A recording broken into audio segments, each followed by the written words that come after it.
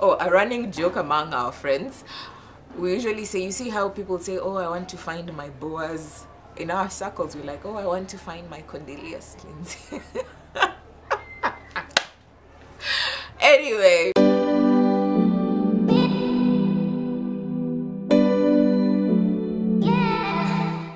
Hi guys, welcome to my YouTube channel. My name is Cynthia Kimola, and today I'm going to recap for you the revival tour KE that happened on February 11th and 12th with the Lindseys.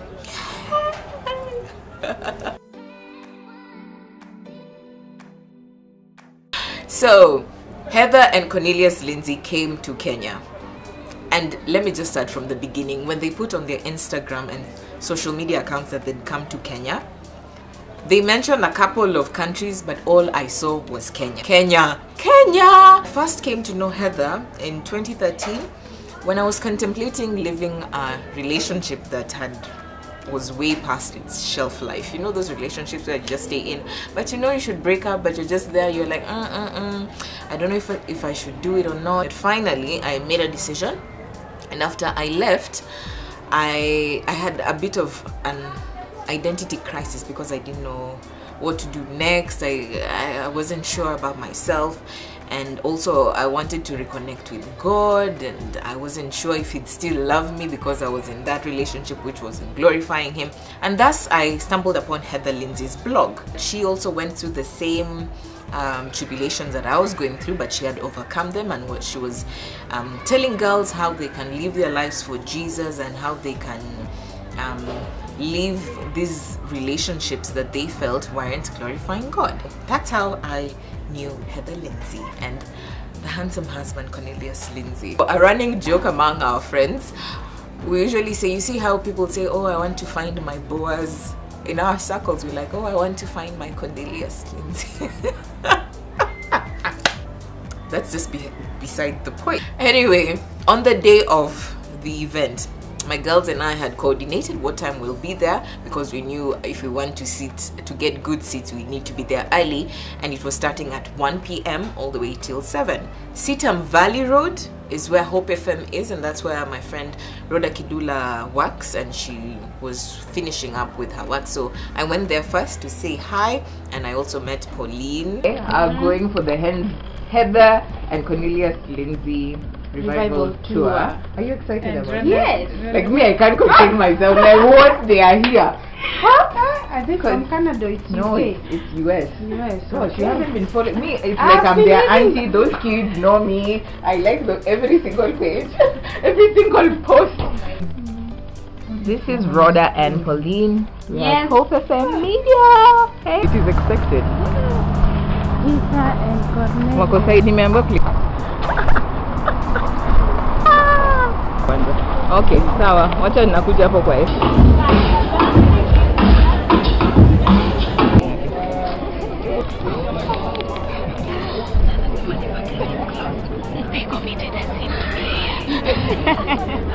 We had a lot of music. Mwanga the band went there. We had Kelele Takatifu. Also, one thing that I loved so much about that weekend is we danced.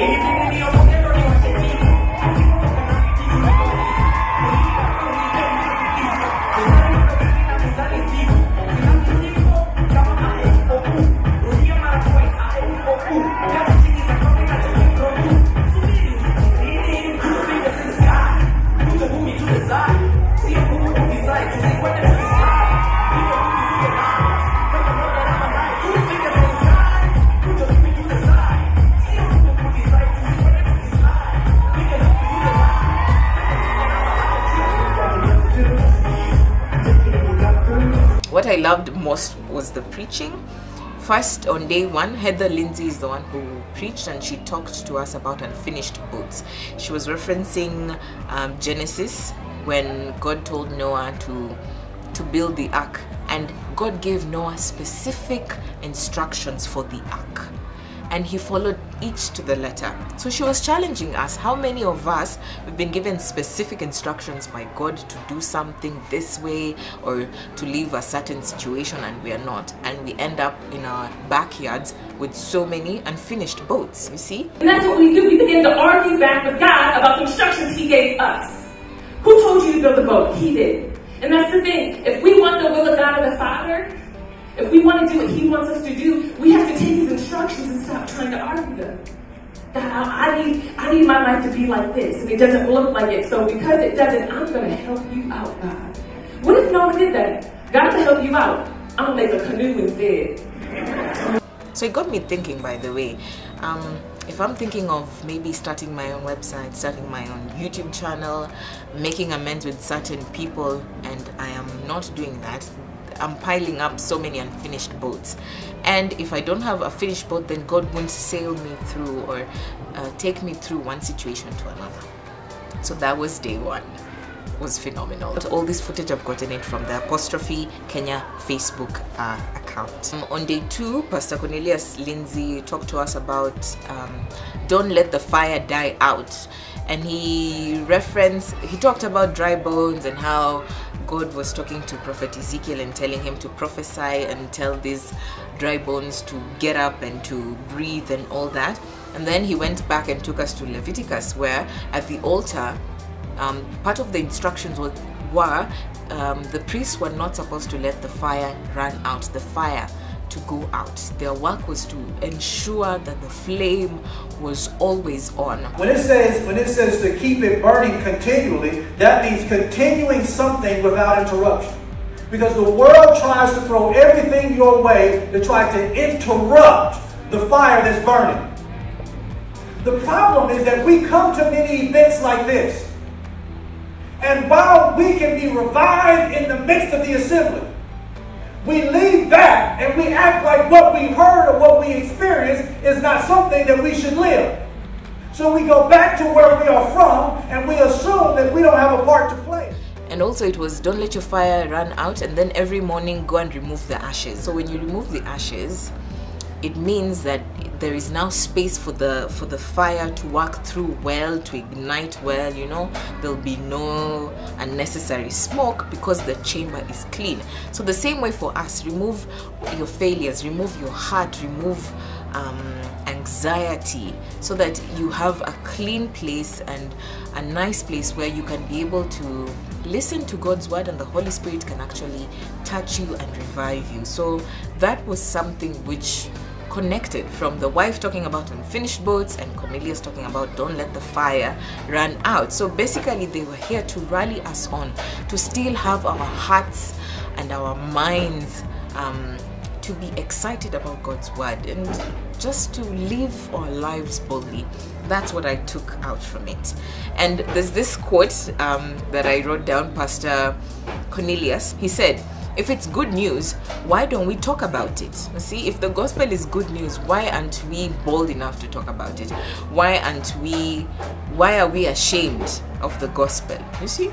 So if it is good news, why don't we talk about it? So the next footage that you're going to see, I was using my point and shoot. It's a Sony, so I asked my cousins and a few friends that I found there to give me a vox pop of what they thought about the experience. I've been blessed with God. I feel like I'm a new passport. Like they came all the way here for me in a way. And yeah, it's just amazing to see someone you see on social media and then you see them in real life. Okay. Although I didn't see long and face to face, but it's just awesome. First, it was great. I'm a big fan of the Lindsey. Because I don't know if you follow them on social media, but I know everything. It's so timely for me personally, and pretty much for everyone. And Edwin, as a man, since you guys are the minority. I first time seeing them this close. I don't follow them, should listen to them. But they really drew me to God's presence. They disappeared in all their big names and drew me to God's presence. I have worshipped. I have loved this. I want to be there for day 2. Yay! Good. I'm so glad I can't believe it's free, you know, like All right, thank you guys. Bye-bye. And I hope you guys enjoyed my recap of the Revival Tour KE. A few shout outs again. Wangeshi of Apostrophe, all the volunteers, the organizers who made it possible. You guys did such a phenomenal job, and we can't wait to see what will happen again in 2018, because the Lindseys said that they're coming back. You know, I'm trying to learn Swahili because I feel left out. So next year when we come back.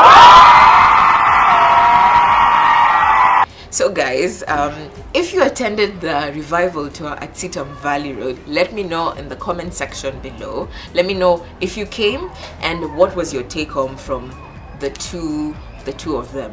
What touched you the most, and what did they help you to remember some stuff? Did they help you to walk out into 2017 boldly? Did they challenge you? Did they inspire you? Anything, just let me know down in the comment section below. Subscribe, like, comment, share these videos.